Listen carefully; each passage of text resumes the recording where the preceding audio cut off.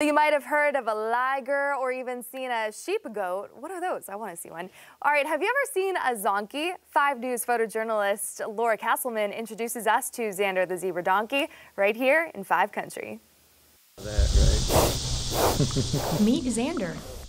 If you've ever seen a zonkey, a zebra-donkey mix. Zonkeys are very rare in nature and usually only seen in zoos or game animal farms. But at Carl's farm, he is a cherished pet. Some people have yard ornaments, and he's just a field ornament. Zander steals the show as the only zonkey on the farm. He was adopted from a horse rescue 7 years ago. They saw Zander, so he thought that that would be something to get for his mother for Mother's Day. While an unusual gift, it was a memorable one for sure.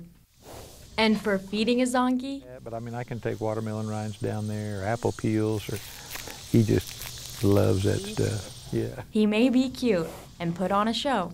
He likes to be seen. Carl says he isn't always the friendliest.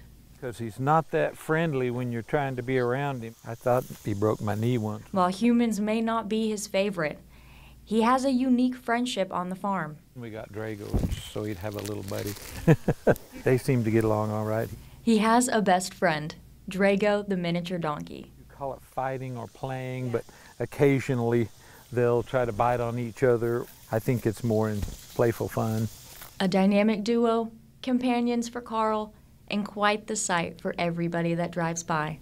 They'll stop and get out, and usually if he's anywhere close, he'll walk to the fence and give them all a little show. In Washington County, covering news where you live, Laura Castleman, 5 News.